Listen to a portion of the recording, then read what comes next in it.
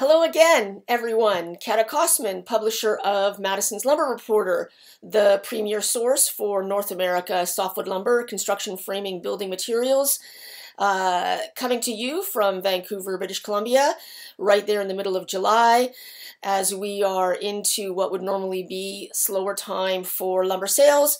And indeed, this is the case as prices have dropped quite a bit over the past few weeks, month or so, from those incredible highs that we were talking about, back in May.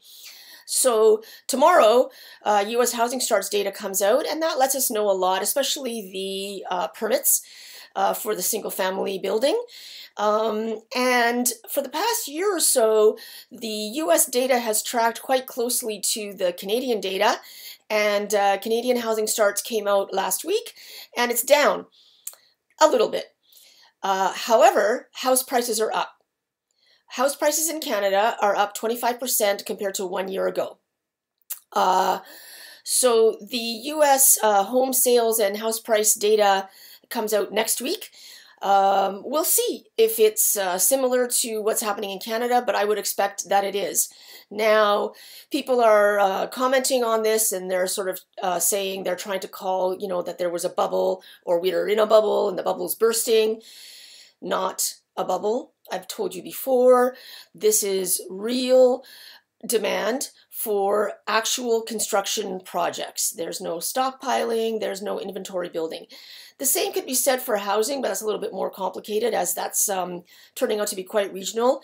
Some areas like Texas, California, different parts of the US that normally don't necessarily attract a lot of housing activity apart from the rest of the country. This is coming down to some extremely interesting characteristics of the tax situation. I did a story on that a while ago.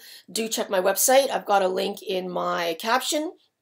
And go to my website, and under the menu there, subscribe, fill out the form to get a sample of the full lumber price newsletter data, which is 450 individual softwood lumber dimension boards, plywood OSB prices that comes out every Friday. The subscribers get to read what's happening with the market on time. They don't have to wait a week or two or a month later, as I'm able to put on the website or make a YouTube. So, where are the prices? I know everybody wants to know that. Get to the point. Yeah. So, prices are down a lot. The benchmark, as I talk about quite often, Western Spruce Pine Fir KD 2x4 number 2 and better price right now, what we printed, as I was saying, to the dashboard on Friday, July the 16th, is $1 off what it was 1 year ago.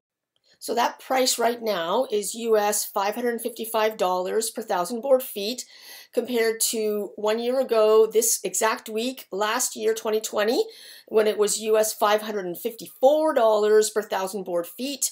And let's look at the graph. You'll be able to see how the two lines meet exactly at this time. Now, remember, 1 year ago, the prices were going up, not ever precedented, completely not understandable.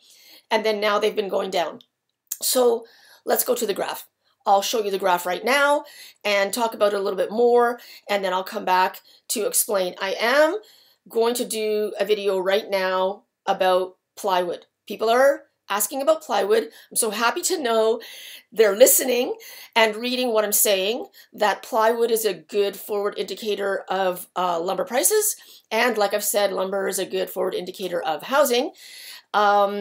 So there was an issue with plywood production that lasted for most of this year, had to do with materials, the resin or the glue that the both plywood and OSB manufacturers use to glue the materials together.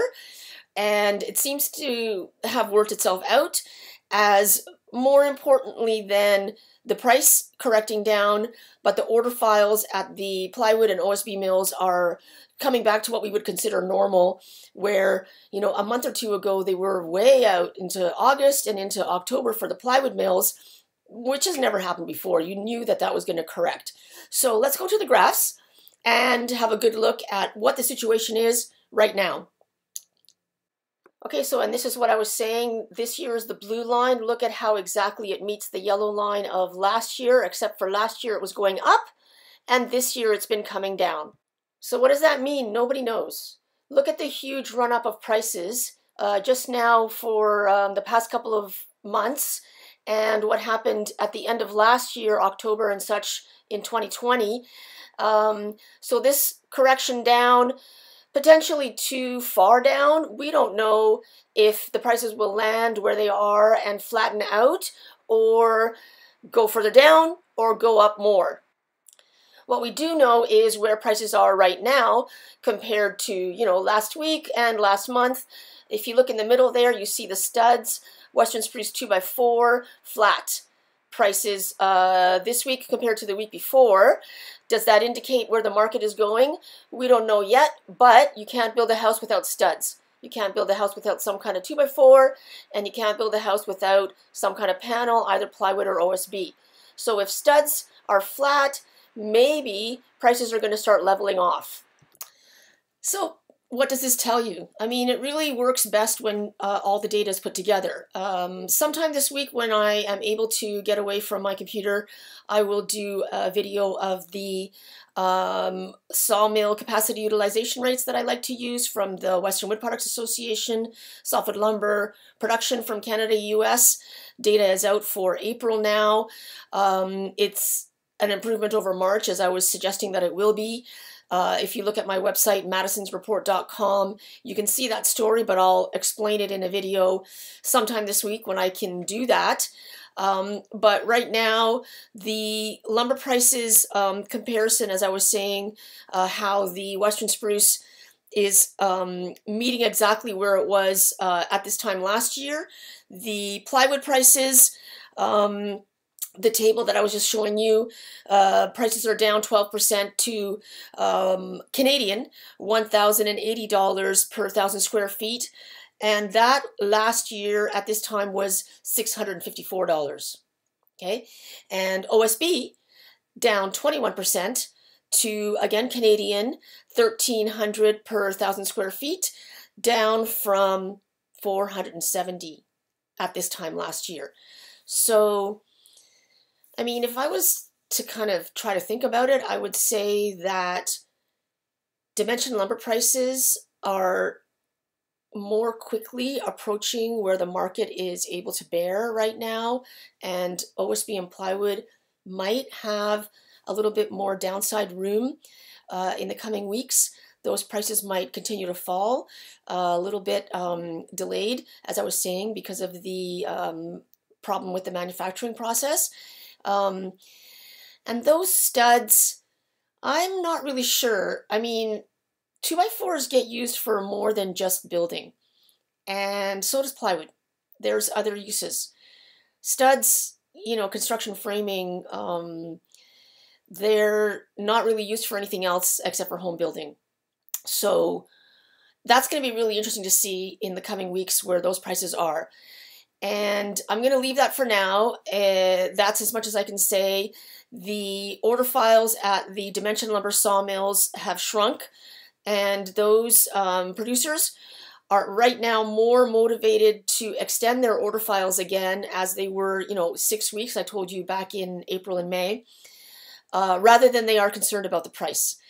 So there's this play going on between the customer and the producer, where the customer is trying to talk the price down, and the sawmills are accepting these counter offers to a certain point in order to book their production further out. We'll see if it works. Like I said, normally a sawmill is not building an order file at this time of year. In fact, in the Eastern Canada, Quebec, the producers are going into their 2 or 3 week seasonal break where everybody goes on vacation. The resellers, the wholesalers at this time are undercutting the sawmills. So there's a two-tier market, and if the secondary supplier has the wood that the customer is looking for, they are selling below what the sawmills are selling for. Again, that might correct, because it all comes down to supply and demand. And like I said, no one is building inventory. So the resellers and the wholesalers and the reloads might end up getting themselves into quite a situation where they've sold wood at a lower price. And if prices go up in the next weeks or so, we'll have to buy at a higher replacement cost from the sawmills, which has happened before. So we'll only know when it happens. Check back often. Go to my website, madisonsreport.com, and read the stories, what I've been saying. I'll be back right now with a video for the plywood and OSB prices.